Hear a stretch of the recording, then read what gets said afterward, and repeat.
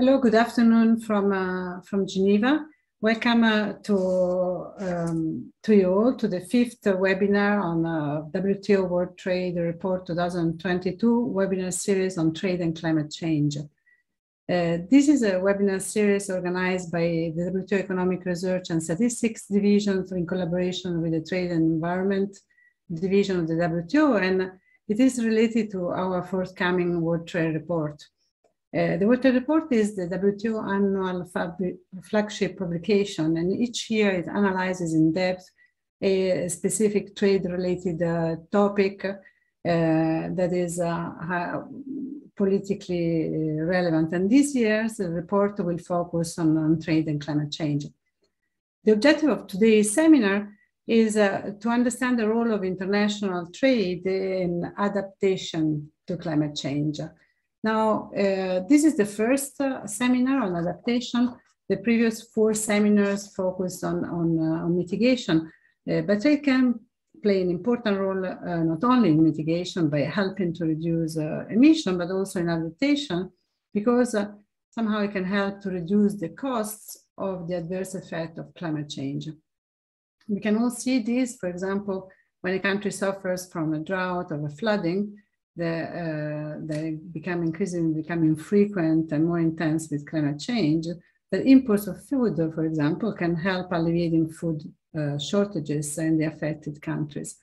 But the role of trade goes beyond this, and our 2 speakers today will tell us more about this. We are fortunate today to have with us 2 highly distinguished experts on climate change and adaptation, Professor Klaus Desmet and Katie Harris.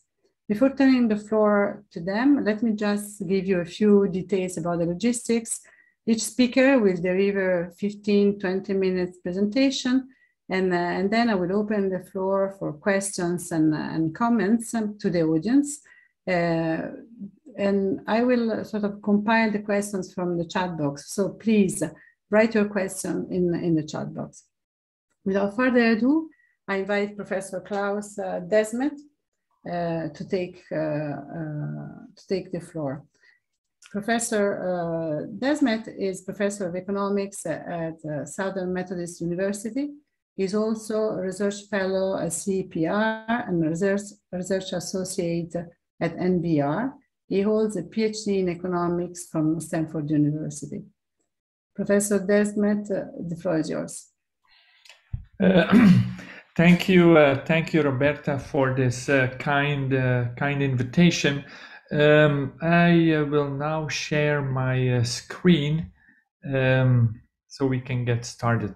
Let's go back. Okay, so I'll be talking about the role of trade as an adaptation mechanism to climate change.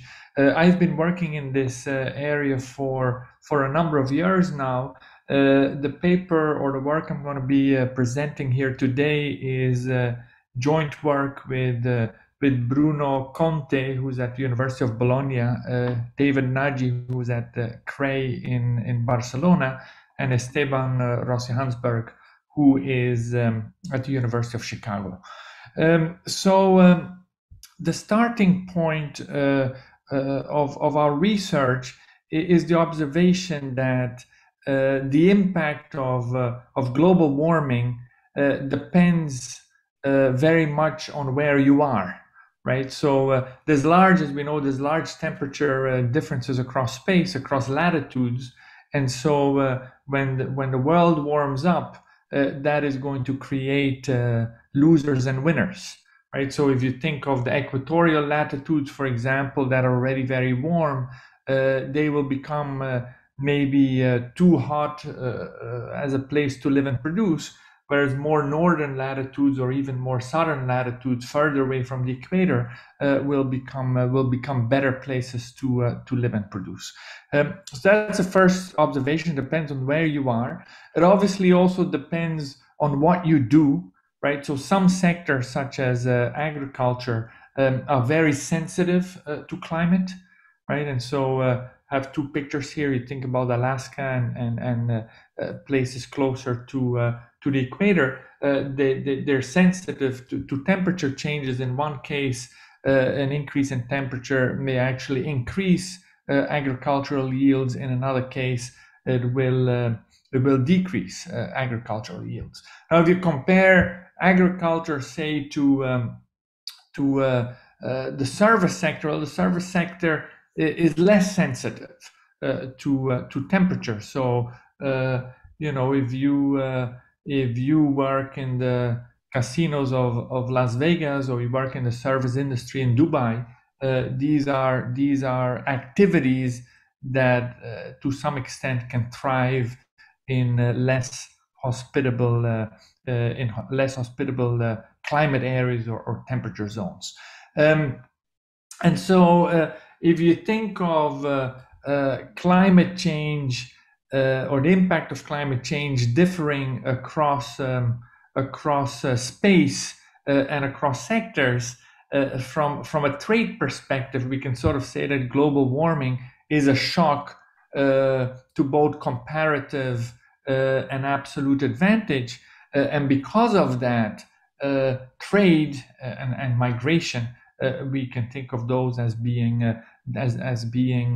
adaptation strategies, right? And so if you think of a shock to the geography of comparative advantage, how do we adapt to such a shock? Well, one way in which we can adapt is by changing specialization patterns and by switching to other sectors, right?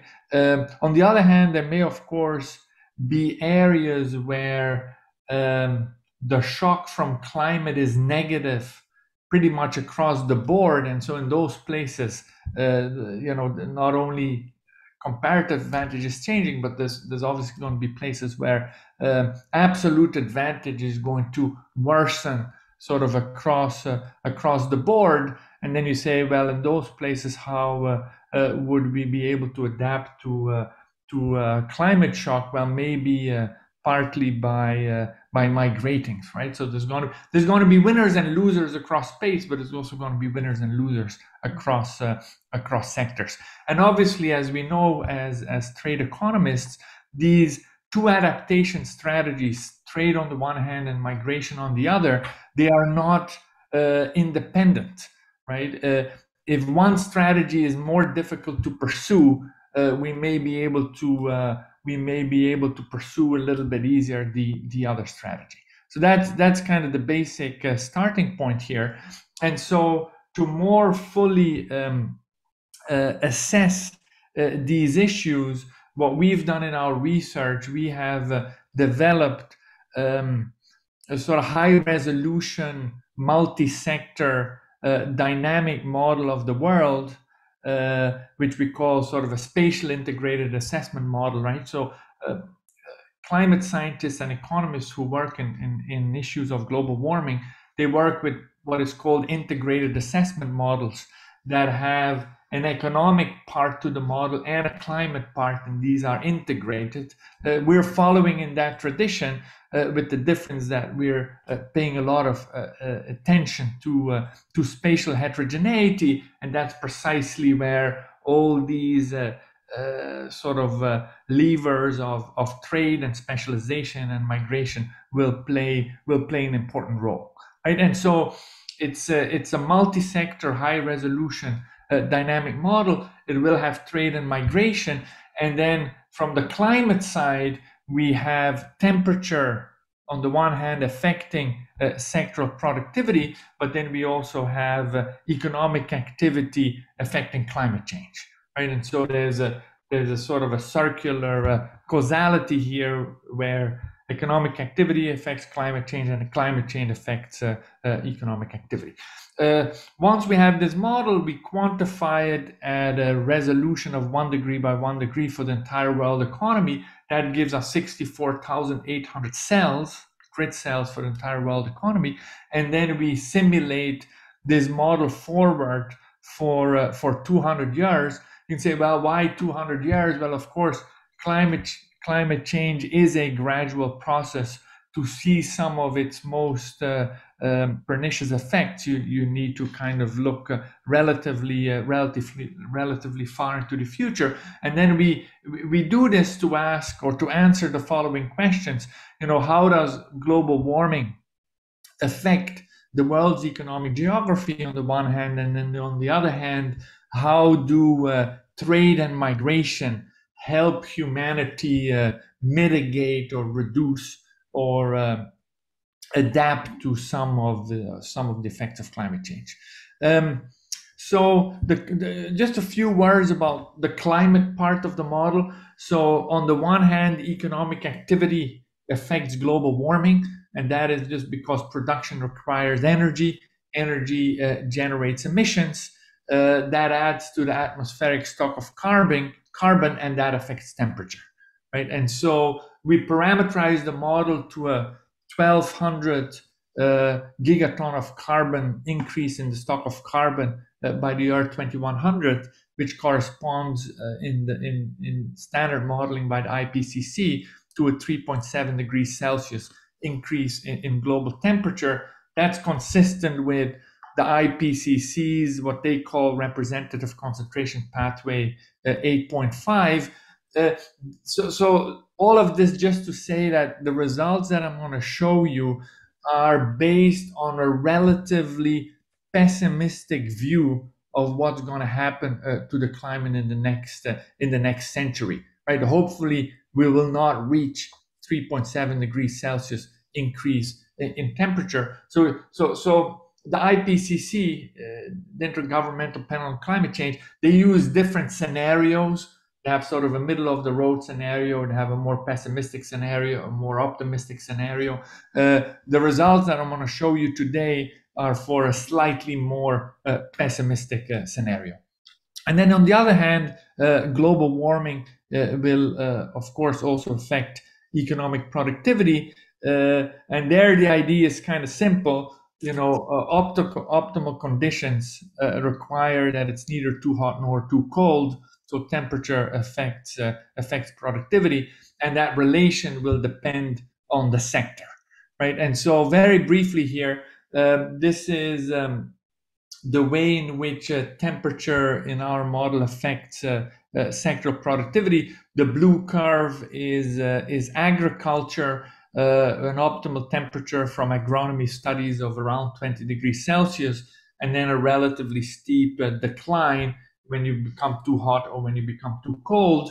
In the case of non-agriculture, the optimal temperature is slightly lower, but there's also less of a decline. The idea here is that non-agriculture is less sensitive to temperature than agriculture. Okay, so let me move a little bit forward in the interest of time here. So then we, as I said, we simulate this model forward. So let me show you some results. This is what the model predicts in terms of the effect of climate change on real output per capita for the year 2200. So again, no surprise here, right? The warmer places today are the ones that will suffer most, and the colder places today are the ones that are going to gain more, right? Because if you're cold and it becomes warmer, that's going to increase your productivity, and vice versa if you're already very warm today. So you see many places of losses pretty much from the Mediterranean all the way down to the equator, and then in the southern latitudes as well. And you see in northern latitudes some gains, and in higher altitudes you also see some gains in GDP per capita. When we get to the different sectors here, this is something about the way the model predicts about agricultural output for the year 2200.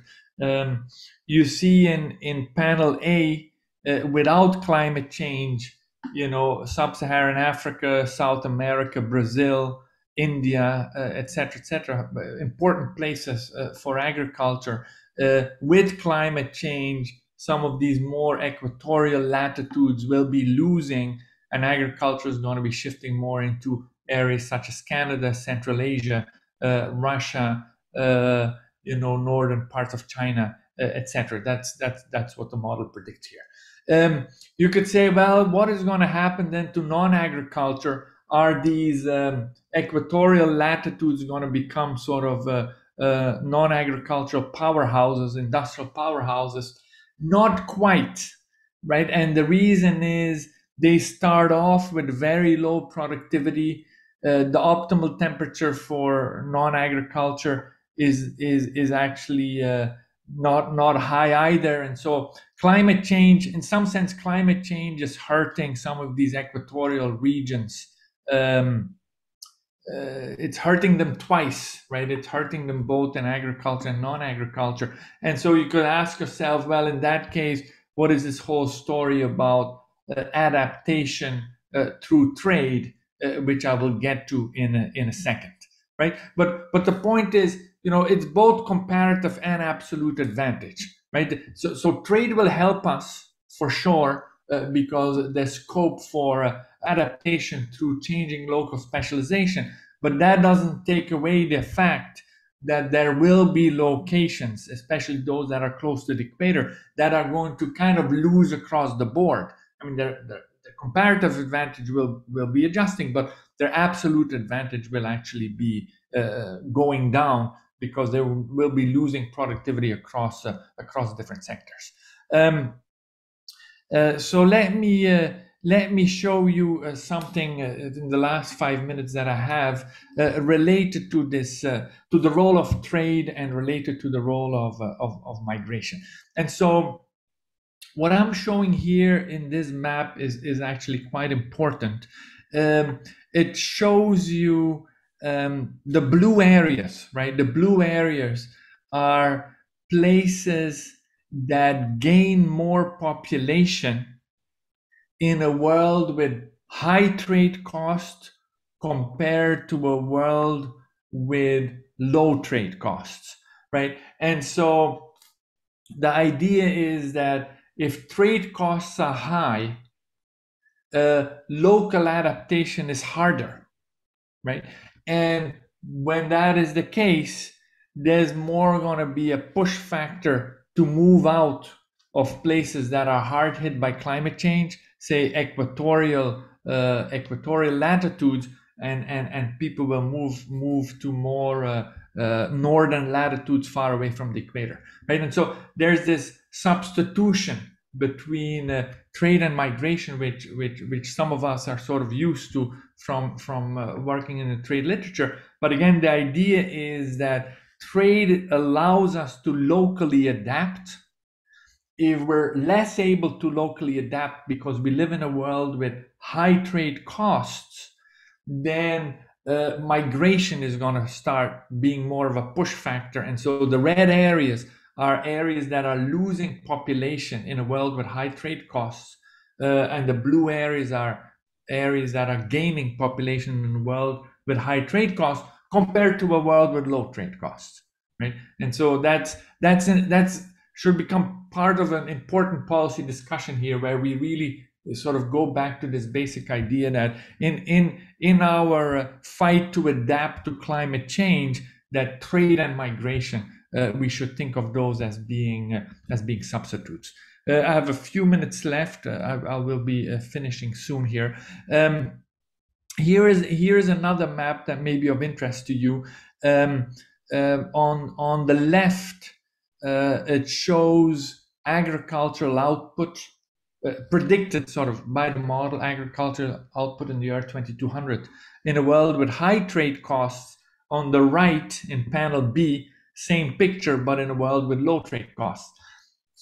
So obviously what you can see is that in a world with high trade costs, there's less local adaptation, right? Everybody has to keep doing agriculture, right? That's kind of the idea, right? If there's high trade costs, we all need to keep doing kind of everything because trade is expensive, and so we get less local adaptation. There's less role for trade, and because of that, that's what we saw on the previous slide. We will get more. We will get more migration, right?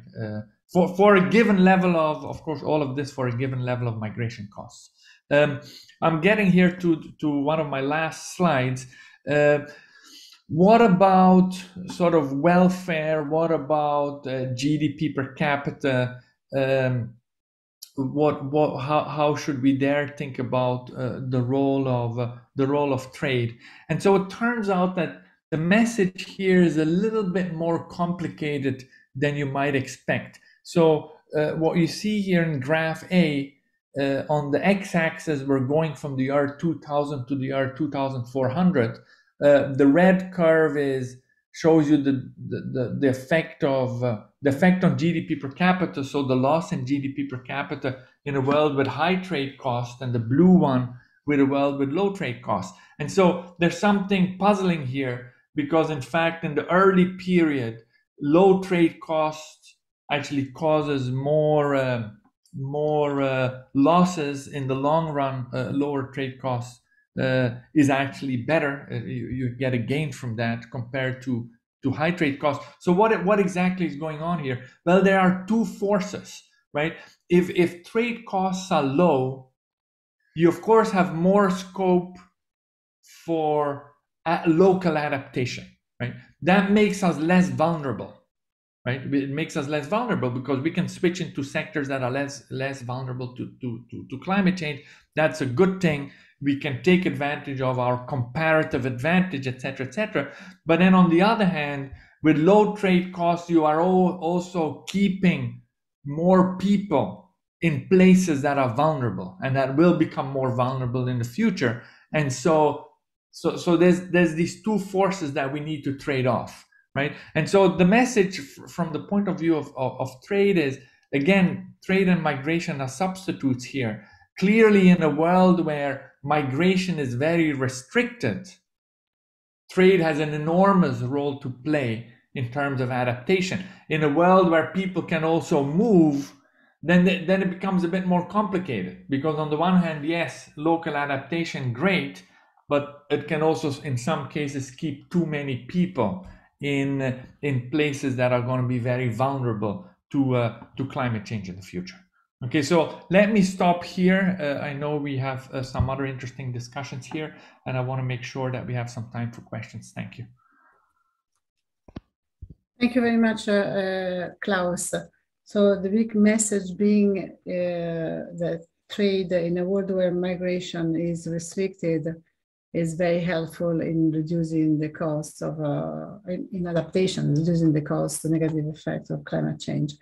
So let me give the word now to Katie Harris. We'll now focus on international cooperation on climate change adaptation. Katie is a senior policy fellow at Stockholm Environment Institute. She is also the director of Adaptation Without Borders. Katie holds a master in social anthropology with development from University of Edinburgh. Katie, you have the floor. Thank you so much. It's a real pleasure to be here today, and just following on the heels of a super interesting presentation there. I'm going to be spending the next wee while talking about the role international cooperation and in particular international trade cooperation could play in supporting climate change adaptation. And over the next 20 or so minutes, I'm aiming to convince you all of 3 key points. So first of all, that we need to reimagine what we think of as climate risk. Second, that we need to reimagine what we think of as adaptation. And third, that if we accept those new definitions of climate risk and adaptation, that we also need to acknowledge that stronger international cooperation lies at the heart of enhanced global resilience to the impacts of climate change. And we can take a little poll at the end on how well I've managed to convince you all of those 3 points. So first of all then, why do we need to reimagine climate risk?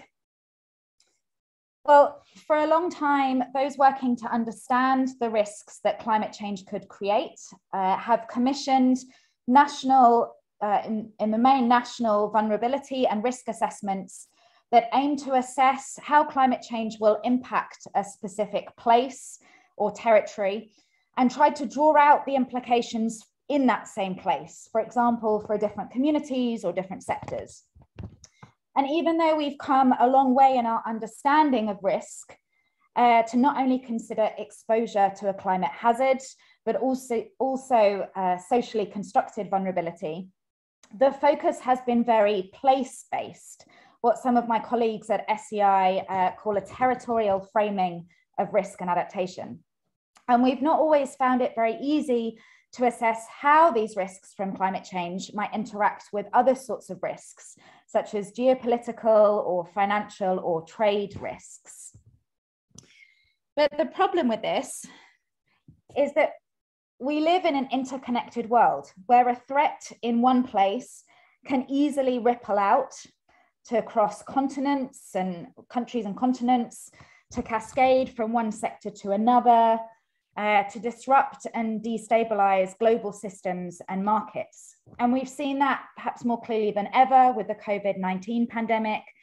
And we're seeing it again as a result of the war in Ukraine. Our lives and our livelihoods are increasingly interdependent on one another.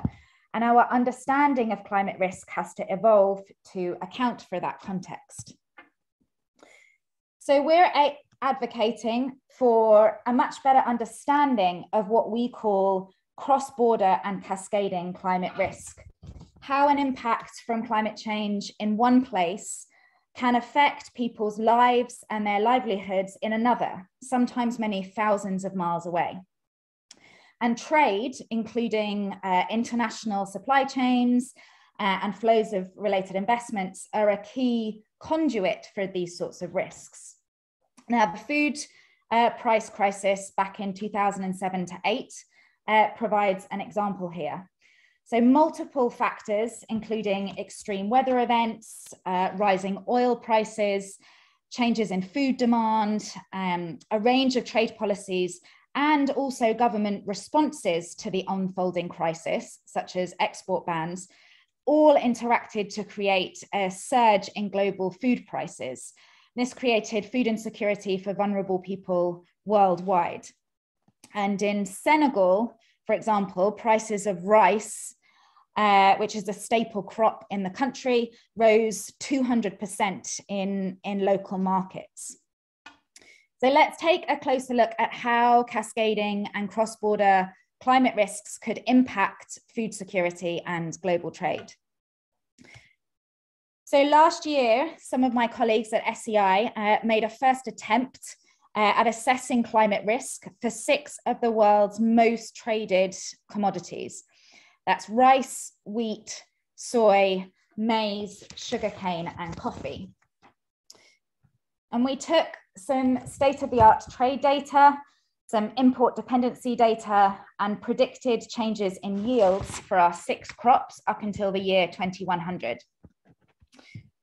Before I show you the results, there's one important thing to note about this study, that crop models that exist for these kind of assessments are based on slow onset changes in production.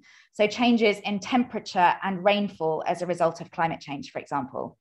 They don't account for extreme weather events such as floods or heat waves or risks to transport and processing, which means that it's likely that the disruptions we will face will be even more severe than what we've managed to predict in this study.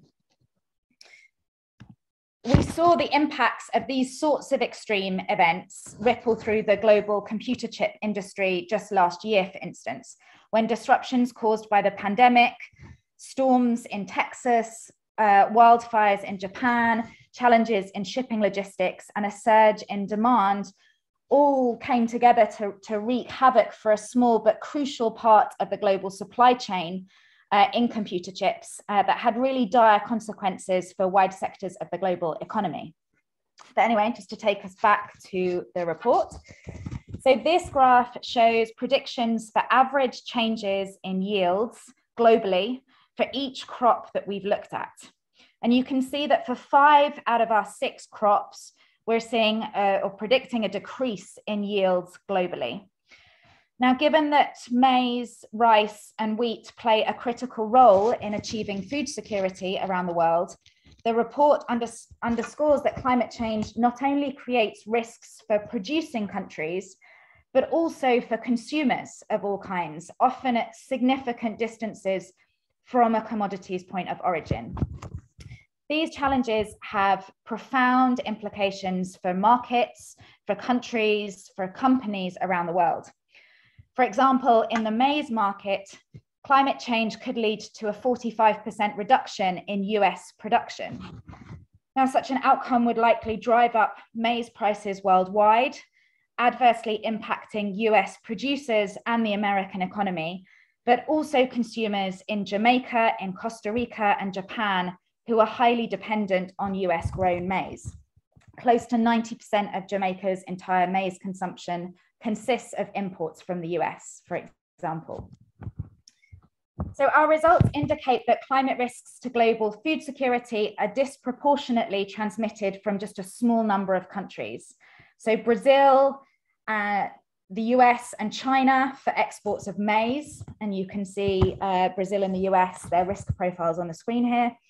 Thailand and the US for exports of rice, and the US again for wheat. For highly embedded products like soy and sugarcane, risk exposure is more dispersed. It originates from many countries. But together, these risks pose a more indirect, but nevertheless substantial threat to food security by threatening to drive price increases and shocks across a whole basket of products. So there are economic, social, and political implications of these risks, including high potential for increasingly tense geopolitical dynamics as countries, and particularly large agricultural producers, reckon with their own vulnerability to climate change and strive to maintain their current market shares. So this is why we need to reimagine climate risk, recognizing it as global, as systemic, as compound, as cascading, just as the very latest IPCC report acknowledges, and also recognize that responsibility for managing or adapting to these risks not only lies with, for example, environmental ministries, but also with trade departments and with foreign policymakers and with finance ministries too. These sorts of risks for some countries could be much more significant than direct climate risks. So Peter et al. In a study from last year found that the economic consequences of cross-border or transboundary climate risk via trade alone are estimated to match or exceed those of domestic climate risks in Germany. And he noted similar findings for Austria and Switzerland. PwC in a 2013 study also inferred that international threats may be of an order of magnitude greater than threats from domestic climate impacts in the UK. But then coming on to my second point, why then do we need to reimagine adaptation in this context? Well, for too long and in too many places, adaptation has been too slow, too small in scale, and too incremental. While mitigation is often considered a global problem, adaptation has been considered a local one. And while there are very legitimate reasons why adaptation should be locally led, and I'm not advocating that it should be anything but, it is naive to think that local actors are always equipped with the global outlooks and the global information, never mind the global mandates that they would need to successfully adapt to these sorts of cascading and cross-border climate risks. So we really need a reframing of adaptation as the global challenge that the Paris Agreement first articulated it to be. We also need to rethink our assumptions that adaptation is really only the concern of developing countries that are most at risk of experiencing very directly the worst impacts of climate change. So having done the least to cause the climate crisis and with the fewest resources to cope, there is, of course, both a moral case, but also a humanitarian responsibility to focus global support and global climate finance on adaptation in such countries. But our studies show that all countries will be affected by cascading and cross-border climate risks, irrespective of their location, their level of development, and levels of affluence or power. and it is in everyone's interest to strengthen the resilience of our global systems to such systemic risks. We also need to recognize that adaptation isn't inherently benign. So just as climate risks can cascade, so too can adaptation responses and create winners and losers. So while an export ban, for example, might be an effective adaptation strategy for a producer country that's experiencing a decline in yields due to climate change, such an approach may redistribute vulnerability rather than reduce it if those reliant on those exports face increased food insecurity as a result.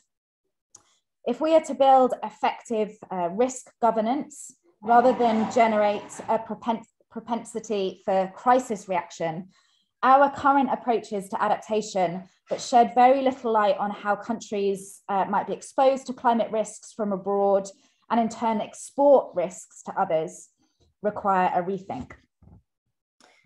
And finally, we need to think about adaptation to multiple risks simultaneously. There are at least 4 or 5 major interlinked crises facing global governance, including war and contested geopolitics, and a looming financial and debt crisis, food crisis, and energy crisis, in addition to the climate and biodiversity crisis. We cannot tackle these crises in silos. We need policies that are integrated and coherent in managing these risks, that recognize the trade-offs that will inevitably result, and that build resilience from a systemic perspective.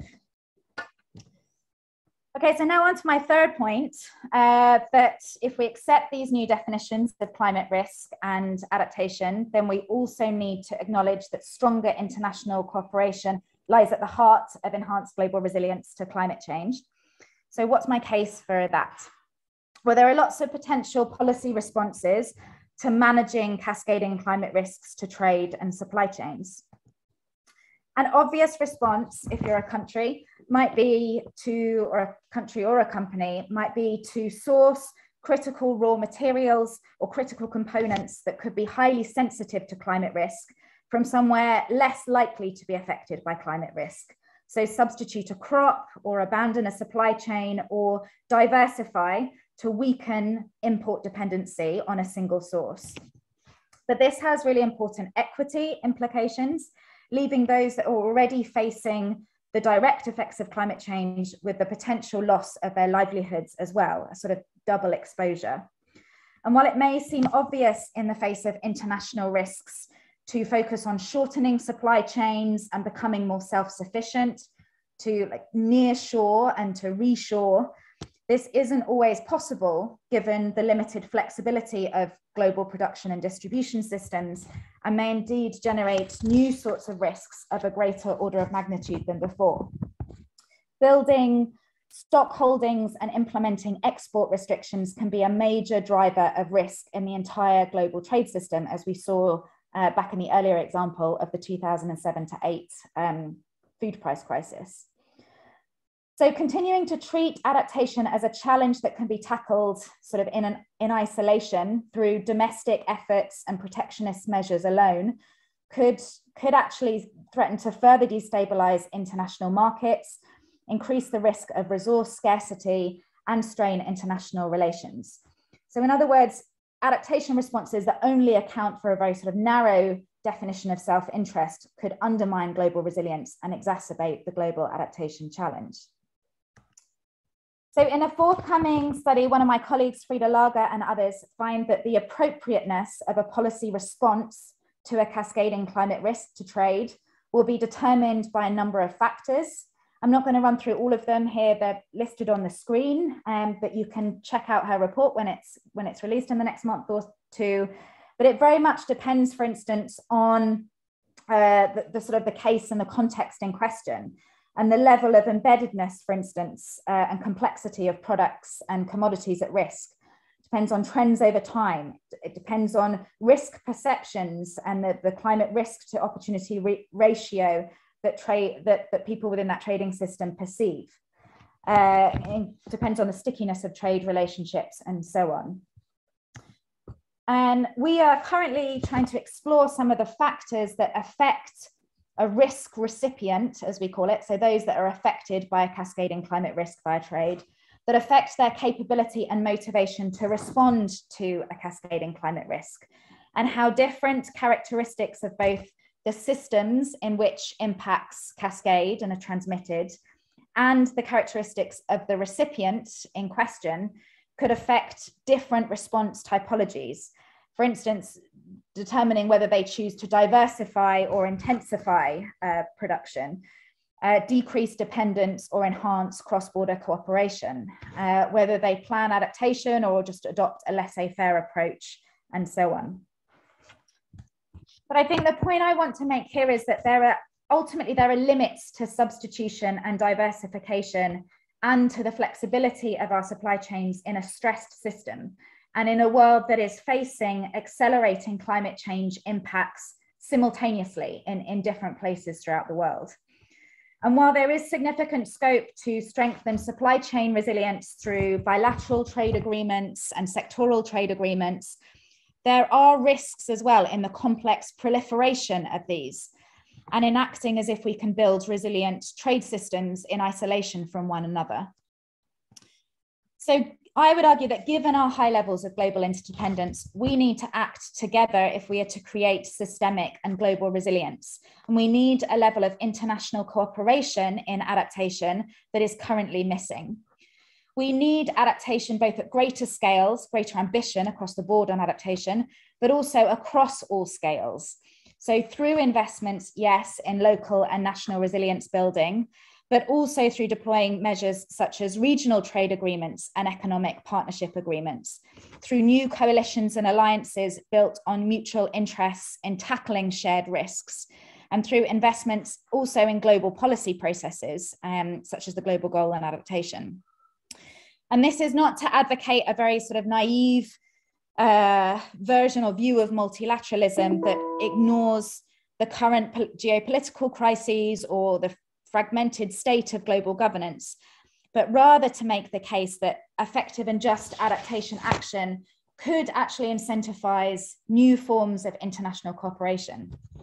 So importers benefit, for example, when exporters can adapt to the impacts of climate change and sustain their production. And importers will want to see and also consider what they can do to facilitate successful adaptation in other countries, particularly those with which they trade. So in some cases and contexts, this could mean a revaluing of adaptation that leads to a renewal of multilateral cooperation. And such an approach could really great rewards, given that adaptation investment in one place has the potential to pay double dividends and potentially increase the resilience of groups living sort of many continents, many thousands of miles apart. So just to come to the last couple of slides then. So I'm not a trade policy expert. So when it comes to what needs to happen, I'm hoping this is where you can all come in and help us figure this out. But from our perspective, we're calling for measures such as assessments of cross-border and cascading climate risks in trade and production systems, more coherent climate and trade policy propositions to strengthen adaptation to these risks, a greater sense of risk ownership and adaptation responsibility among those outside what we traditionally think of as the climate community, so including trade policy makers, much more candid and coordinated approaches to adaptation, greater cooperation with the private sector to ensure that we're strengthening just resilience at both local and global scales, and we're not just redistributing vulnerability across groups, and the international community to be providing the support that is required for adaptation in countries that lack capacity, and to be coming up with forums and mechanisms and structures for international cooperation to manage these risks. And I just wanted to draw your attention to a couple of really interesting reports that have been released just in the last sort of 6 months or so that are very relevant to this discussion. The first is by Carolyn Deer Birkbeck from Chatham House, who advocates for a couple of different actions that we could take. So the first of those being ministerial attention to these topics, to trade and the intersections with climate change at the next WTO ministerial conference, and the creation of a trade ministers coalition for cooperation on climate action to serve as a focal point for the top level dialogue that is required. And the second resource is by Christoph Bellman at the Forum on Trade, Environment and the SDGs, who argues that the multilateral trading system provides a really unique space to advance cooperation at the nexus of trade and climate change. And he says, key to avoiding trade-related tensions or constraints on climate action is for governments to understand the climate and trade-related challenges that other members face, consider the implications of their policies and measures on third parties, and identify opportunities to work together. And just then, if I've managed to convince you of my 3 points, just then here are 3 quick projects and resources that you can be engaging with over the next few months. So the first of these is a project that we're involved in at SEI called Cascades, which is a Horizon 2020 research consortium that is looking at cascading climate risks and how they will impact Europe. And this project includes a work package specifically on trade that aims to combine different research approaches to assess climate risk for European trade, supply and value chains. And there's going to be some really interesting case studies coming up on agriculture and critical minerals linked to the energy transition. Secondly, SEI have a number of projects currently ongoing exploring cascading climate risks and trade in the Nordic context, with a report due out shortly called New Risk Horizons, Sweden's Exposure to Climate Risk via International Trade. And finally, SEI was a founding member, co-founded Adaptation Without Borders, which is this new global partnership that I coordinate that aims to strengthen international cooperation on adaptation to manage the cross-border and cascading impacts of climate change. And we have a collaboration that is supported by the European Commission this year, which has a particular strand of work on this intersection between climate and trade, and we'll be really interested in working with you all on that over the next year. I think my time is up. Thank you very much. Thank you, Katie, for these very interesting insights. We have only 10 minutes left, many questions. Klaus has already answered some of the questions, but I think I'll try to summarize and maybe give you the floor with one question each to sort of get a sense of what questions we had. So to Klaus, I think most of the questions try to get sort of your insight, deeper insight on who gains and who loses. Are the gainers and losers?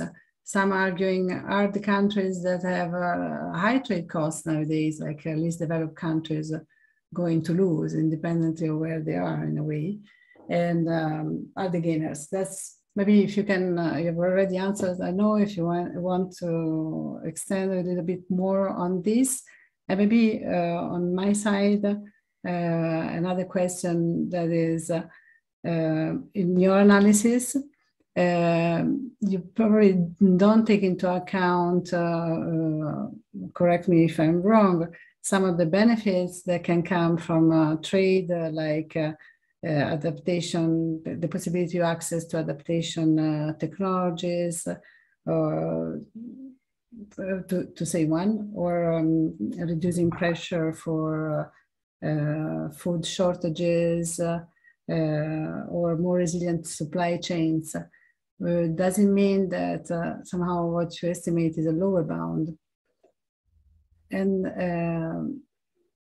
to Katie, the several questions. One of the questions pointed to the fact that you mentioned the need for information for local authorities.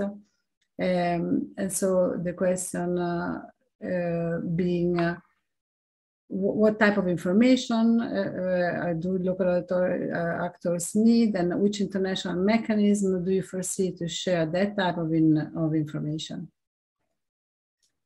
And then the second question also on regional trade agreements, given that you mentioned the limited benefits of regional trade agreements, but how that fits with the fact that many regional trade agreements, preferential trade agreements, have provisions on environmental provisions.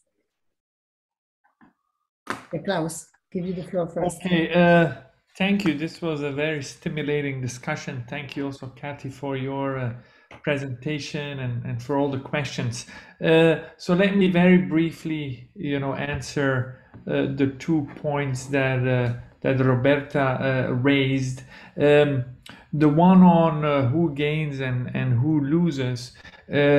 Clearly, there's an issue that global inequality is sort of bound to increase, right? Because it turns out that the most vulnerable places are places that are close to the equator, and those are places that, as we know, are already poorer in general compared to places that are in more moderate temperature zone. So for sure there are some areas of the world that are very vulnerable, and the issue, why is it then that difficult, for example, one of the questions as well, for some of these equatorial regions to move into other sectors? Why don't they become what we call industrial powerhouses? Well, one issue, of course, is that they're starting off at a relatively low level in terms of non-agricultural productivity, and that productivity has to be slowly built up over time, and that's just simply not that easy to do, right? And so clearly, when we say there's winners and losers, I think that's a very reasonable result. But the fact that trade and migration can help mitigate some of these effects, can help us adapt to a world with climate change. That doesn't mean, of course, again, that there are some areas of the world that are extremely vulnerable, because they're vulnerable both so they're vulnerable in an absolute advantage type of way, right? They're kind of losing. Some of these places are losing across the board.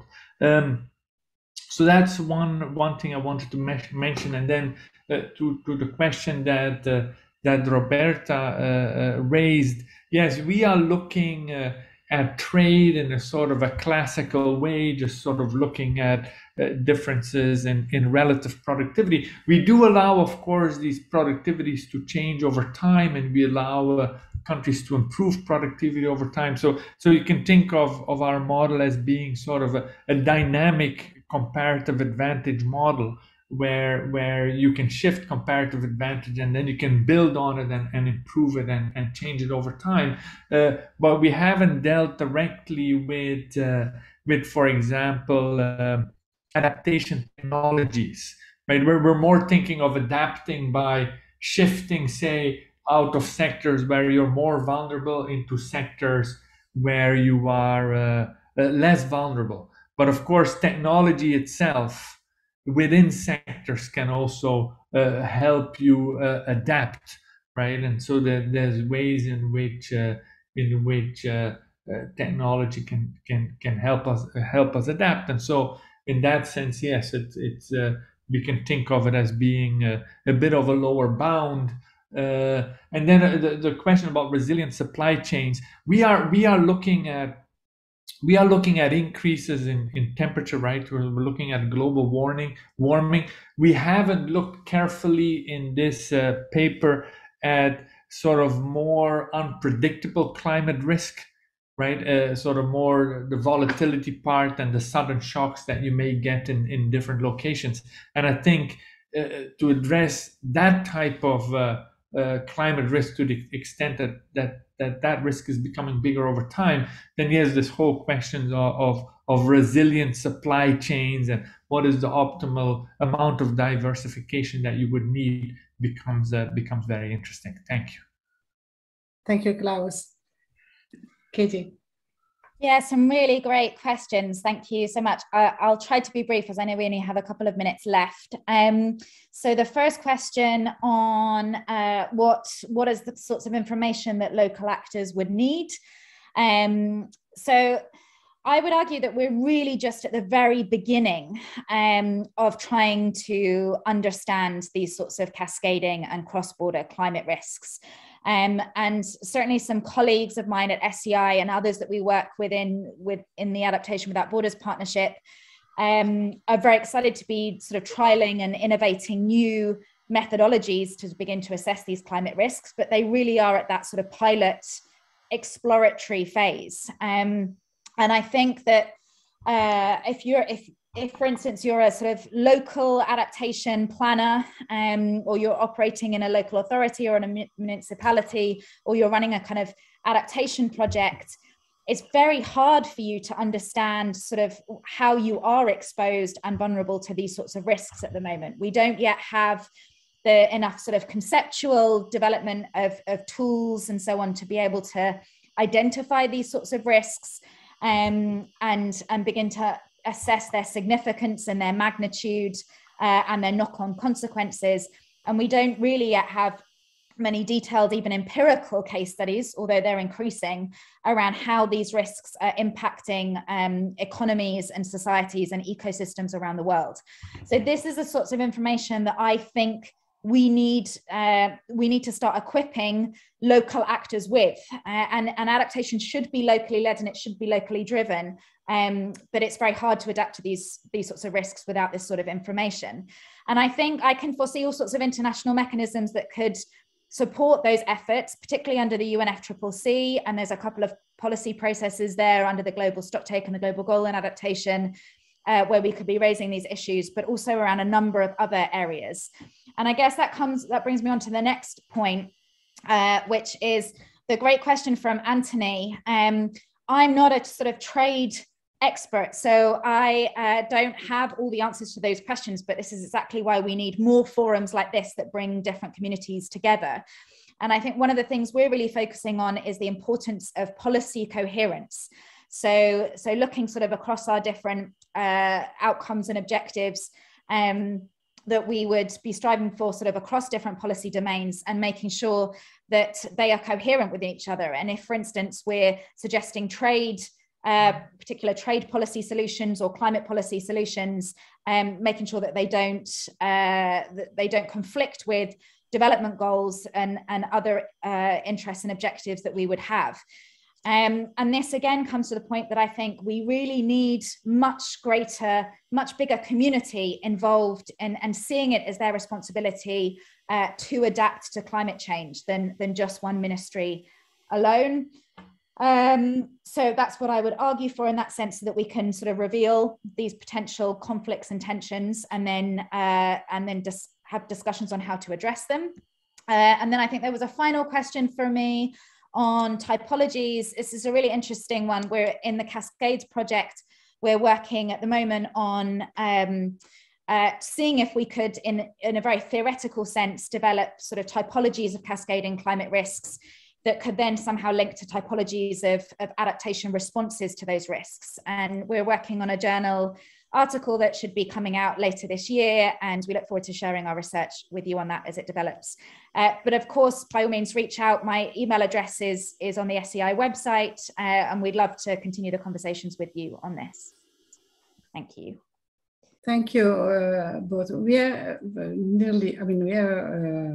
reached 4 o'clock, but I was told that we started a little bit late, so we can allow ourselves a few minutes. And I actually ask both of you a question. Katie, you inspire me with your policy coherence.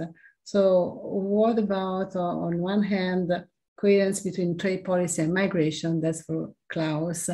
And for Katie, what about coherence between mitigation policy and adaptation policies? We discussed where you look at, there is apparently much more focus on mitigation policies. Is this justified? Do we need to do both? Quickly, because we have just... Yeah, very quickly. I mean, it seems to me that the climate crisis is of such a is so large and so important that that the globe will need to pursue many different strategies at the same time. So, you know, in our work, we have paid a lot of attention to the possibility of using trade and migration to mitigate some of the impact. And, you know, as I talked about, the sort of substitutability between the two types of policies in a world where maybe if migration restrictions become more stringent, the role of trade will become more important, and vice versa. But by no means may that be enough, right? And so all the fact that we emphasize those mechanisms doesn't mean that we shouldn't be working on all kinds of other mitigation strategies, on international agreements to reduce greenhouse gas emissions, etc. My sense is that we will need to do and pursue different strategies simultaneously, because the way it's looking now, it's unlikely that, for example, it's unlikely that an international agreement, for example, on its own will take care of all the issues. And so that's our view, and our attempt of using these types of models is to be able to think about some of the options that are open to us in a quantitative sense, right? To sort of say what do I get out of trying to do this? What do I get out of trying to do that? Today I haven't really talked about different other types of policies, but in related work, you know, we are very intensively busy studying what could be the role of carbon taxes, you know, in the European Union at a more global level, etc., etc. And I think all these strategies will have to be pursued most likely at the same time. Maybe just 30 seconds from me to say on adaptation and mitigation. Yes, and I mean, I think we see, you know, in all of the big agreements that we've had, global agreements, including the Paris Agreement on climate change, everybody agrees that adaptation and mitigation should be considered on a par with each other, that there is an equal need to consider how we mitigate to climate change and adapt to climate change, just particularly given the level of warming we're already locked into. I think where we sort of fall short, though, when we compare our words to our actions. And I think there's a much greater need for adaptation to rise up the political agenda of different countries around the world. And I'm hopeful that with Egypt hosting COP27 and saying adaptation will be a priority, then we will begin to see that over the next year. But also by sort of accounting for this international aspects of climate risk and cascading on cross-border climate risks, I would hope that an increasing number of countries see it as in their own national interests to work internationally, to cooperate with each other, to manage these sorts of risks for the collective interest. Thank you. Thank you. It has been great. Thank you, Katie. Thank you, Klaus. Thank you to the audience for the numerous questions and active participation. With this, we close our 5th webinar, and see you at the next one. Thanks. Thank you very much. Thank you. Thank you. Bye-bye. Thank you. Bye-bye.